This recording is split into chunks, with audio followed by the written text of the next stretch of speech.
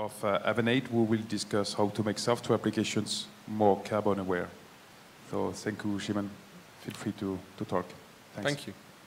All right, thanks for the introduction, and thanks to all the folks that are still here around. I know it's the last day of a very eventful week, so I appreciate you being here. I hope you enjoyed the conference so far and are ready for the, well, second to last, I think, talk of the conference.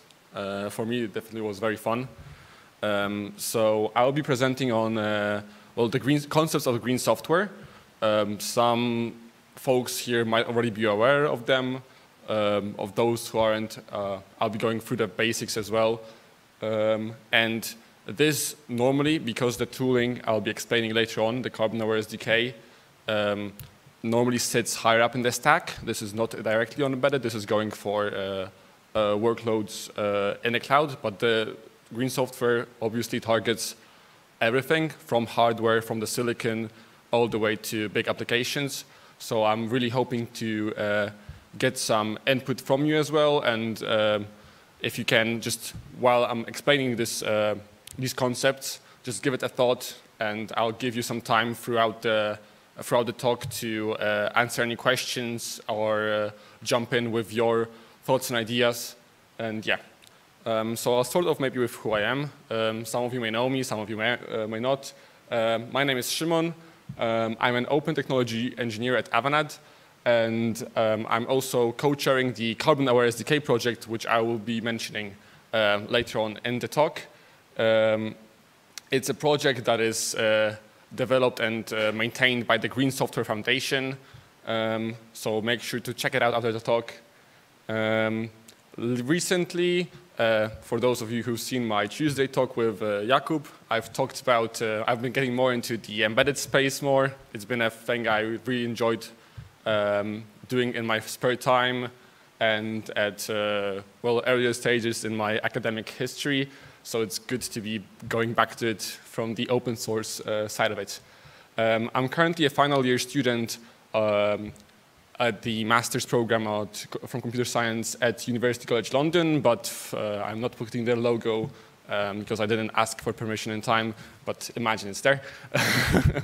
And yeah, as mentioned on the slide, I dabble in the areas of game development, embedded systems, IoT, cloud engineering, and I'm pretty crazy about windsurfing, so if there are any surfing folks in here, I can chat to you about that afterwards. So the talk I already kind of gave it a brief introduction, but we'll start off with an intro to the Green Software Foundation, what it is, what are the core principles of green software, which we should be thinking about, with a slightly deeper dive in the carbon awareness and also in the hardware efficiency part of it. And finally, if we have the time for it, we'll do an intro and a demo of the carbon-aware SDK. So the project I've been co-chairing and a lot of folks developing. So if I can just do a hands check, so raise your hand, who has heard about the Green Software Foundation in general? So we have 3 folks on the audience. Okay, so we need to increase our external visibility, but that's good that we have some knowledge, and I'll introduce that in a second. But first of all, just a quick stat, because people love stats, and software-related CO2 emissions in general are actually, they account for roughly 4% of the current world emissions, right? So this is more than the air, rail, and shipping industry combined, right? So, you know, it's only 4%, so it doesn't sound like a lot, but like, you know, it's bigger than this. So we make an impact, and there's surely a lot of work for us to be done in that area. So what is the Green Software Foundation? It's a foundation under the umbrella of Linux Foundation, and it's a non-profit, and it aims to build a trusted ecosystem of people, standards, and tooling, and best practices for green software. So for building more energy-efficient software, and well, hopefully, for building more energy-efficient hardware that software will be running on.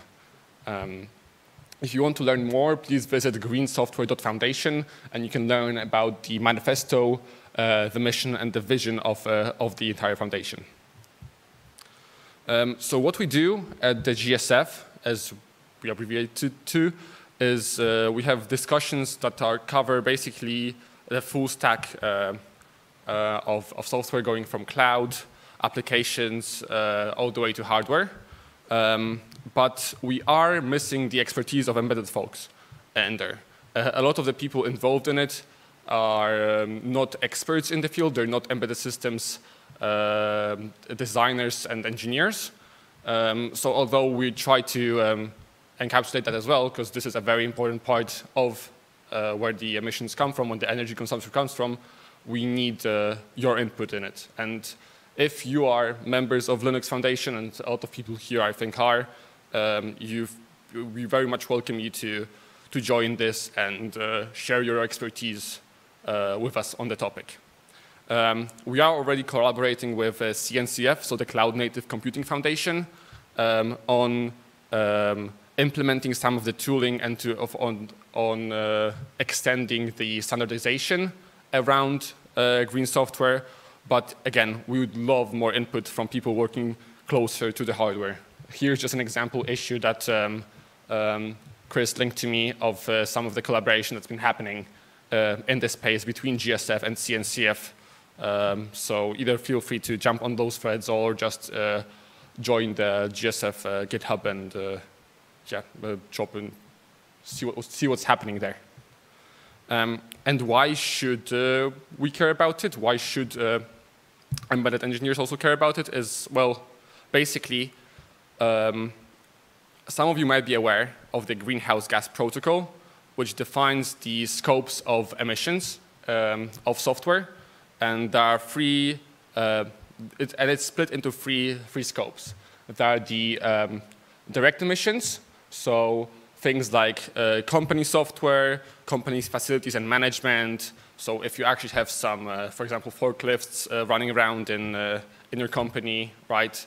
Or the scope 2, which are indirect emissions from electricity purchased, steam, heating, and cooling. So this is stuff you import from other providers, well, mainly electricity, to sustain your business, sustain your whatever you might be doing, even at your house, right? And then finally, there are the scope 3 indirect emissions from downstream and upstream activities. These are generally the hardest for everyone to calculate, because these comes from things we do not, well, directly buy, but are somewhere upstream or downstream in our actions. So obviously, if we produce open source software, it's very hard to know who is using the open source software, right, and where it's actually running. So it's hard to find the footprint of it. And green software actually touches on, it goes through every single scope in here, right? So from the direct emissions, from some of the chips the software might be running on, all the way to downstream stuff. So green software principles is a set of core ideas. By the way, maybe before I go further, are there any questions about this this part of the presentation? If not, I'll just jump on. If you have anything, just feel free to shoot your hands up. We don't have a lot of people, so we have plenty of time to answer questions as well. Green software principles are some of the core ideas behind building greener and more sustainable software. And the GSF tried to encapsulate them in a few. And the next few slides will cover them in some detail. I'll also link out to a training portal where you can learn more about it and even get a LF cert if you want to, if you want to increase your knowledge in the space. So there are three main ways how we can improve and reduce the carbon footprint of our software. The first one and most obvious one is energy efficiency. So consuming the least amount of electricity possible. This might be by improving the efficiency of our software running on our PCs or chips or through other means.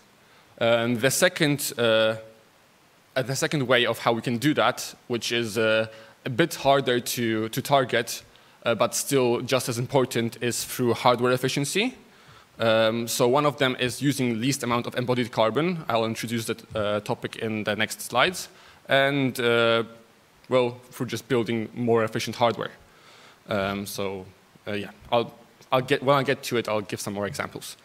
And then carbon awareness. So the last one, which is the least obvious normally, people don't really think about it as much, is in principle doing more when electricity is dirty, when electricity is clean, and doing less when it's dirty. Well, we wouldn't want to do it the other way. It's pretty pointless. Or unless you want the whole planet to burn down, I guess, then you want, but we don't want that.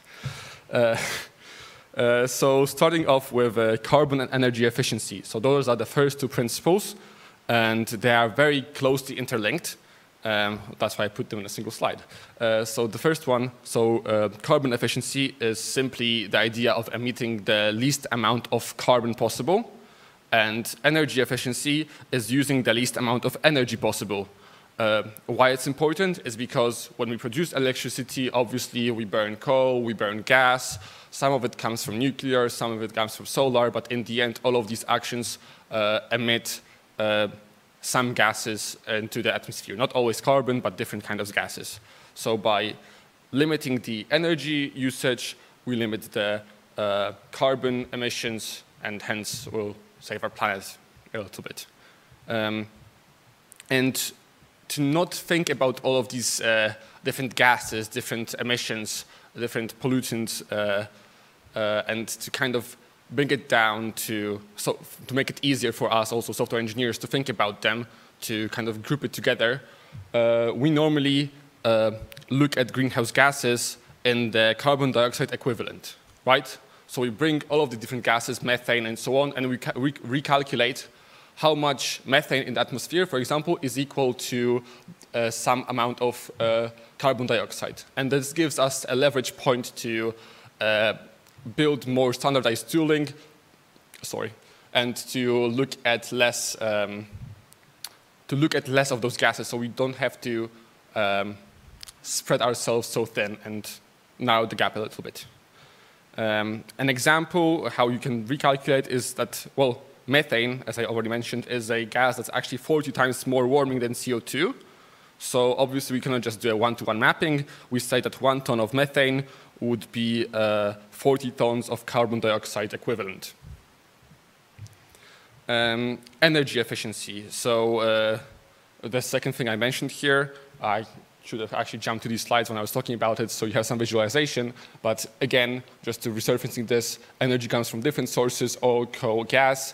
These emit CO2 equivalent, and this gets powered when we run software. So that's why when we do more software, we use up more of those guys on the right, emit more CO2 equivalent.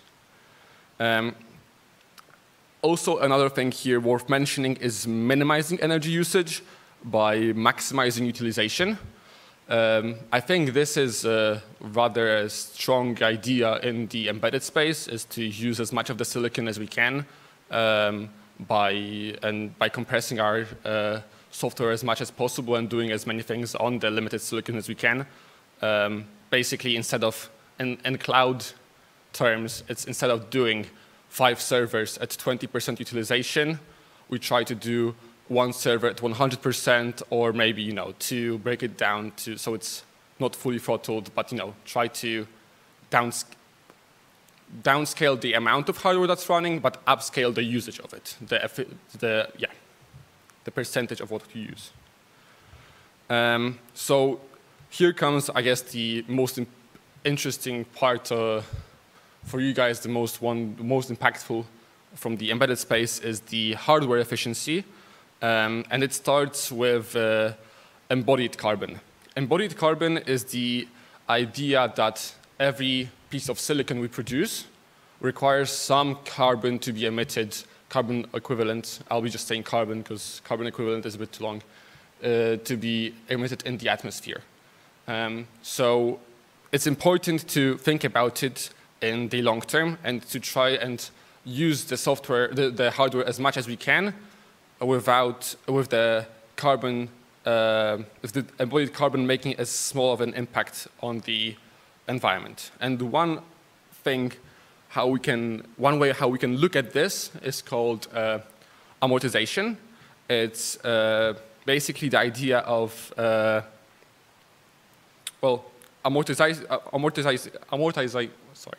amortizing embodied carbon is the idea of spreading the embodied carbon over the expected lifespan of a device. So if we look at the graph here, and we have our embodied carbon stacked up as 400 kilograms, and if we look at, for example, 4 years of usage, so if you use the device for 4 years, this equates to roughly 1,000 kilograms of CO2 emissions per year. And one very basic way, and I'd say almost obvious way of limiting this, of decreasing this emission, is by increasing the lifespan of our hardware. So trying to promote more of renewable markets, of reusing components that are already there. Some things that some companies are starting to do is, well, for example, I'm going to bring up Apple, although they have some, well, yeah. Apple, for example, does recycling of iPhones. You can bring in an iPhone. Obviously, you don't get a lot of money for it, but at least there is a chance they'll reuse some of the components. And some other companies do that too, just doesn't come to my mind at the moment. And that way, just by increasing the lifespan, for example, of a device by a year, we're already reducing carbon emissions per year by 200 kilograms. So quite substantial. These are obviously examples on big server stacks. Like these values would never be the same for a single microchip in our phone or a microcontroller. But we need to think, when we think embedded, we need to think about IoT in this space and wearables, and phones. So this directly translates here as well to scale. So rather than each device having a big impact by itself, it's the number of devices that each have a small impact, right? But if we reuse MCUs or increase the lifespan of a lot of IoT devices, MCUs, this brings down the overall embodied carbon for the whole system quite substantially. So it's not just a single device, it's a lot of devices. Any questions or thoughts on that space, on the hardware efficiency? Or are we all good to continue? Yep.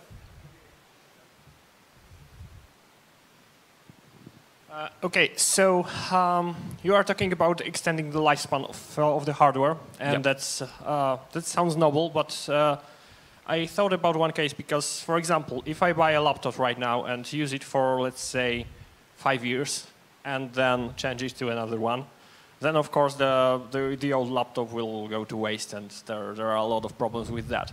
But if I extend it, if I force myself to use it for 10 years, then of course I don't have the problem of wasting the hardware for just a small amount of time. But it will be very inefficient in 5 years, and I'll be wasting a lot of power, a lot of time, and a lot of battery life and stuff. I might even waste money on replacement batteries and things like that, which will contribute to the overall effect. And have you done maybe some calculations? Maybe do you have some ideas about what are the best strategies to offset those conflicting goals? Right. Yeah, it's a very great question. It's I think most best thing to jump to when thinking about this is where is the actual trade-off point? At which time does the embodied carbon, like increasing the life expectancy, no longer matter for me to grab a new device that is more efficient, uses less energy?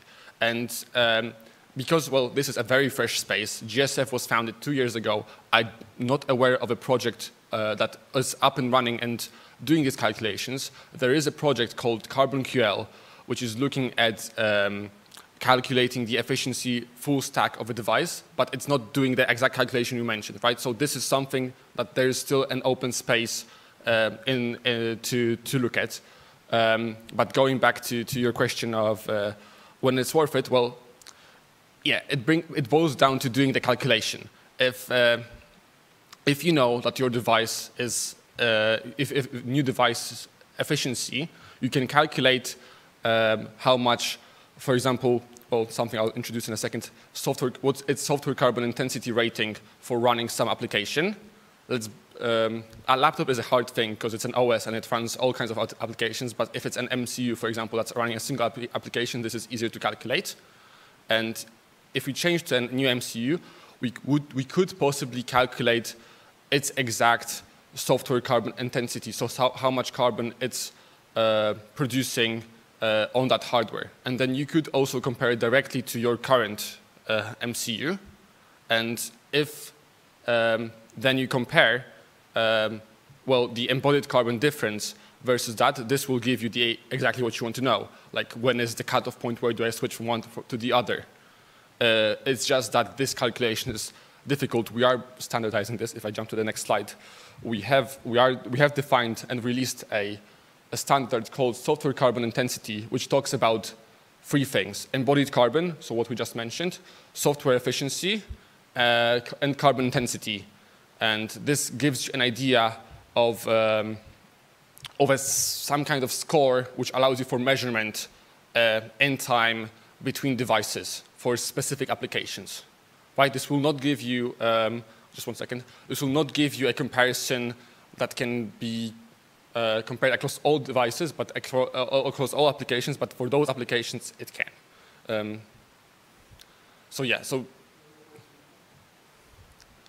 Yeah, and just finishing off, again, yes, we are working on it. So your input would be greatly appreciated in this phase.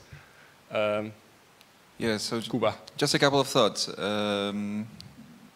I don't want to take too long. So first of all, why there isn't I mean, that's a loose idea. Like, someone should come up with a solution like the calculator that I got this and this equipment, or for example, I'm a end game gamer and I need to, I don't want to update my RTX to the newest one, or I have this and that fleet of MCUs, and should I keep on running them, or would it be better in terms of power consumption and total cost to replace them with newer ones, or more, let's say, more green, right? So that's like, I know it's a very difficult problem to solve, but having such a platform would be definitely beneficial to both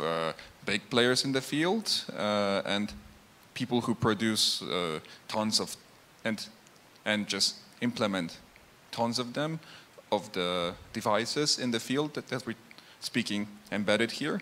Yep. And like regular end user like me, who's considering just changing my laptop because it's, well, yeah, what you explained just a moment ago.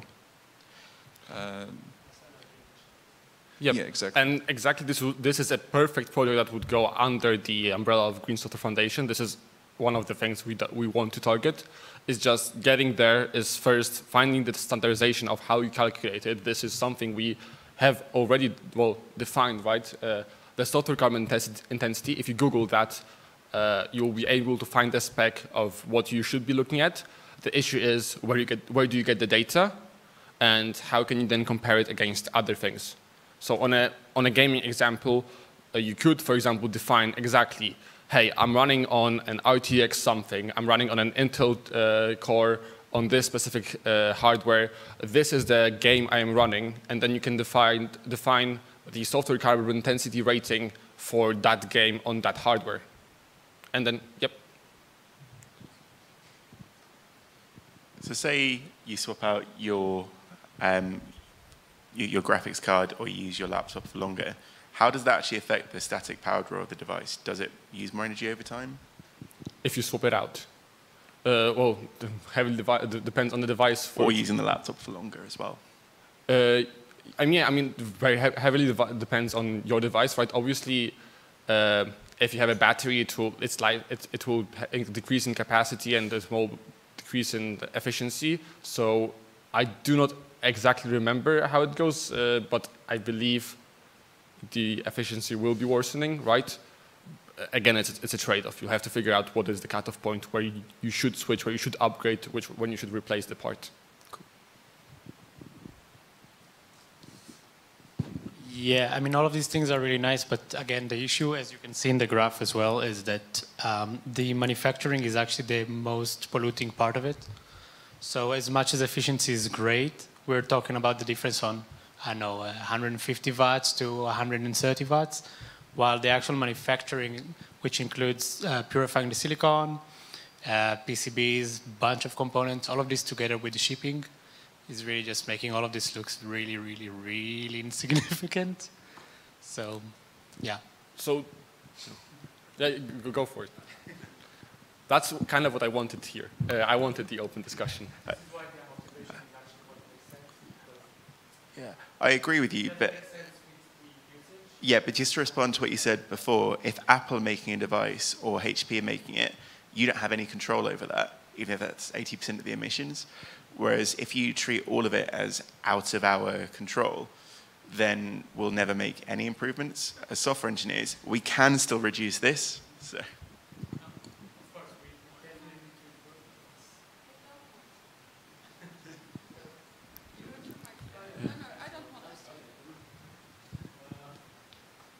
Just a small question. Did you heard of code carbon? Code carbon. Or carbon code? I'm not sure. I've read about it like a few days ago. It's not really in the embedded area, but it's more like running on the AWS thing. So it's as far as I know, it's a Python script or something like that that measures the impact of your instance and knows about which server cluster uses which combination of solar energy, coal, whatever, and tells you if you migrate your whatever container from this to this, you save that amount of carbon. It's just like, I don't know if someone heard about it. I read about it like a month or a few weeks ago. So I haven't heard about it either, so if you can drop me a link to that afterwards, it would be very cool. But yeah, it's definitely one of the important things. I have actually a few slides on carbon awareness, which talk about the shifting of stuff around in the world as well. But yeah, I'm mindful we still have some conversation going on, and I'm more keen to have that as well. But if everyone's happy at the moment, like, yeah, we can have some more Q&A afterwards. I know we only have like 6 minutes left, or 3. How many minutes? 13. Okay, so my clock is very much off. Yeah, and so measurement, again, please do check out software carbon intensity. It will give you an idea of what are the ways to start looking at it. We just need the software also to calculate that. And that is what we can do as software engineers, right? It would be very cool if we had it. And the last principle mentioned here, the climate commitments, is what are actually the methods for reducing the emissions, like outside of the software, inside of software, but generally, how do we reduce emissions? And I know it's a very small graph, so you can find it on learn.greensoftware.foundation in the course material. But basically, the two main ways to do that are either via offsets, so offsetting your carbon footprint, or by abatement or elimination, so not emitting the carbon in the first place. And obviously, the second option is preferable, because you just never emit that at all. But still, offsetting is very important, and it's a very important idea. It's just much, much complex, and in the energy space, it's a very heated discussion about how you should do it properly, how you should do matching of your energy, do 24/7 matching, whether it should be hourly, daily, weekly, yeah. So just worth noting. And then the last one, last principle that I am know more of, I guess, and I worked closely with, is carbon awareness. And I really like just this sentence, is just doing more when electricity is cleaner and doing less when it's dirty. It's as simple as that, but there are a few ways how you can smartly improve it. it relies on the idea of carbon intensity. Carbon intensity in electricity terms is the amount of CO2 equivalent released per each kilowatt hour spent of energy. And this, for example, is a map from a carbon intensity data provider called WattTime. And we can see here from the green leaf to the dark coal icon, this is how much carbon intensity, what's the carbon intensity level in a different region. And for example, graph here on the top of it shows us that this directly is related to what energy sources are being used in the space at the time. So let's say we have 120 grams of CO2 per kilowatt hour, and that means there's a lot of wind, there's a lot of solar, and let's say later in the day, sun stops shining as intensely, wind stops blowing as fiercely, and we have to rank up more on burning fuel, burning gas, burning coal, and this increases our CO2, right? So we will be emitting more carbon for the same amount of electricity we're using. I hope that everyone gets that, right? Cool. This is I guess, not directly carbon awareness, but also how the mechanism works when we have a energy consumption on the grid, and there's the demand is, so this is going for a workflow of how energy consumption might happen on the market. So let's say we had demand going down, and there is still some wind, still some solar in the system, so we decide to burn less of the fuels, non-renewable fuels. And later on, let's say the wind starts blowing, the sun starts shining, and then there is this curtailed energy that appears above our graph. What this means is energy that we're not actually using, but we could be using because it's available, right? So it gets thrown away, no one's using it, we cannot use that energy. So with carbon awareness, the idea is you identify those times when there is more energy in the system, and you increase the demand. So you shift your workloads, you shift your operations to operate at the times when this curtailed energy is being wasted, and instead we can shrink down the usage of other carbon-producing sources. Just be mindful that this can never go to zero as long as we have non-renewable, well, not non-renewable, but carbon-producing power plants in the world, because they always need to be running at some level. Yeah, we cannot shut them down. It takes too much energy and time to restart them.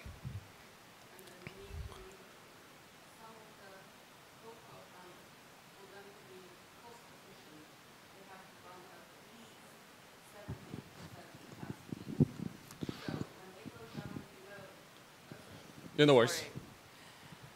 When coal power plants are run, they need to be run at 70% capacity, because otherwise they aren't cost effective and cost efficient.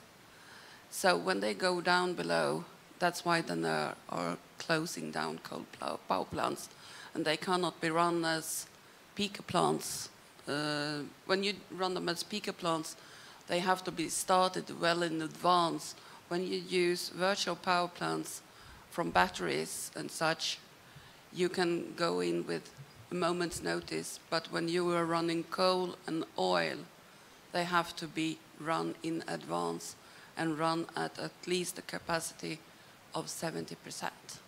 Okay. So that is a little bit of cool. Thanks for adding that. Yeah. Yeah, that's actually a number I didn't know, so it's cool to learn new stuff from the audience. And yeah, a really important point. Yeah, that's one of the points. We cannot shut them off or get them too low. Jumping on to the first idea in carbon awareness of how you can apply it is time shifting. So if you look at this graph, the blue line is the carbon intensity that varies throughout the day. We have it between 400 and down to, well, 0 is a bit optimistic, but let's say that's actually like 200 or something like that. That's more realistic. That's the carbon intensity on the grid. And then, and then the green bar is our job. It's a 1 hour long job. Okay, 5 minutes, mindful of that. It's a 1 hour long job that is originally running at 1 a.m. to 2 a.m. And let's say we are looking at the actual carbon intensity through tools like the Carbon Hour SDK, and we realize that actually we can move the job 1 hour forward in time, so plan ahead, and this will then run at a time that has lower carbon intensity predicted, and we can possibly save some carbon being emitted by doing it later. So this is time shifting. Location shifting, it's a bit more radical, and it's not always as easy to apply. It really depends on your specific use case, but this means totally moving your workload to a different location. This is in cloud. In the cloud, right, it's more easy to apply than embedded systems. We cannot just ship our systems to run in a different country.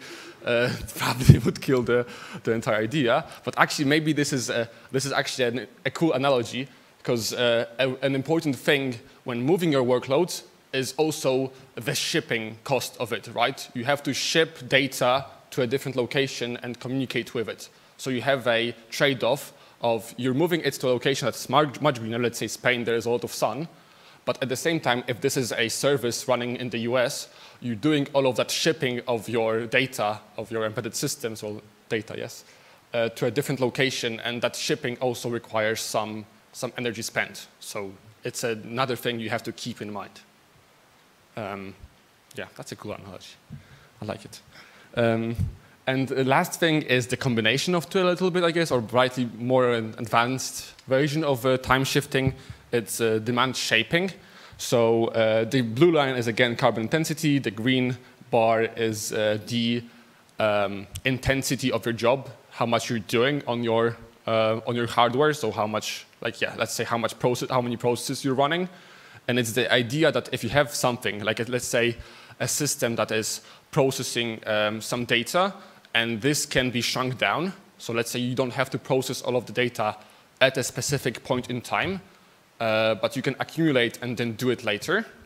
Then you can wait for a time where the carbon density actually goes lower and expand, let's say, the number of, either turn on more devices that will be processing the data, or just spawn more jobs that will be processing it. So increasing electricity usage by increasing the efficiency, or using more computers to do it, and really utilizing that green time.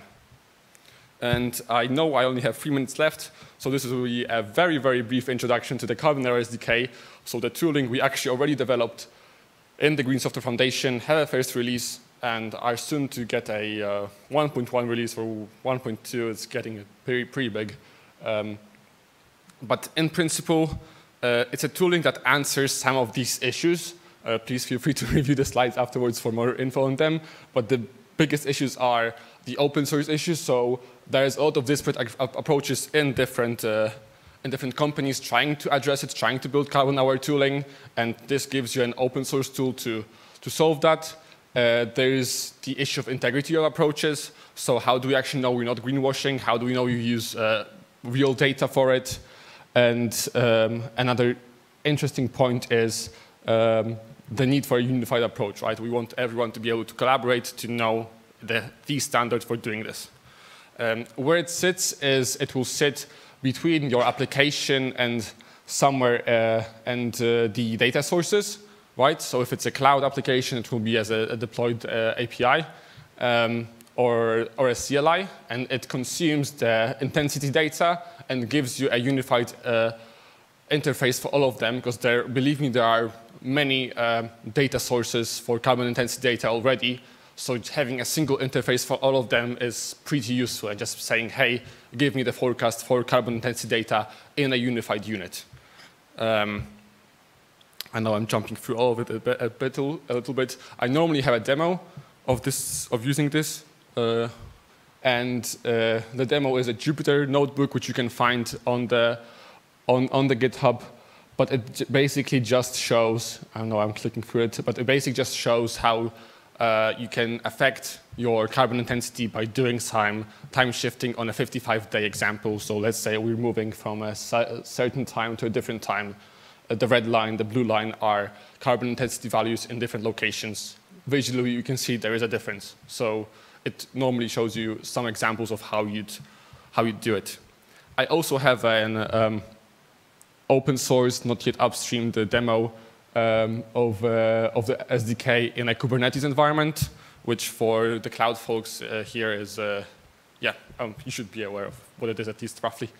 And the wrap-up, carbon-aware software is central to decarbonization. It's one of the key points of decreasing it, so please look at it at least. We already have, quite a few folks being involved in it. Last time I took the screenshot, we had 200 stars. Now we did 325 or 15. So it'd be cool to have you there. If not, there's plenty of projects in the Green Software Foundation, which we'd be happy to have embedded engineers involved in. We don't have a time for Q&A. I wish you all a safe journey back from the conference. Finally, I'll just leave the QR code for the training if someone wants to scan it and look at it. And sorry for going over time.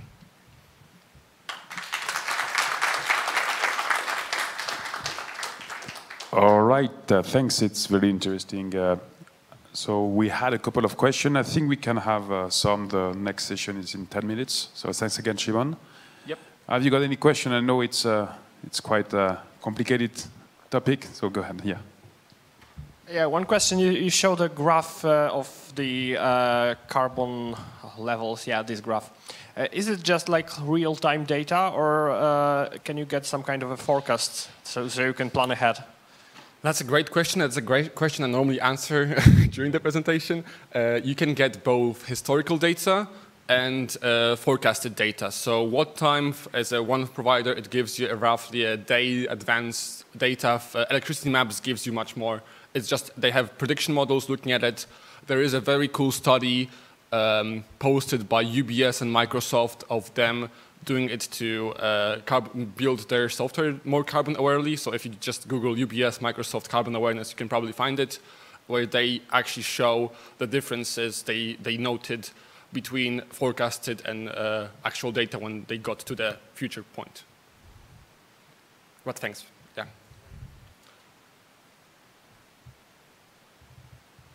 Another question?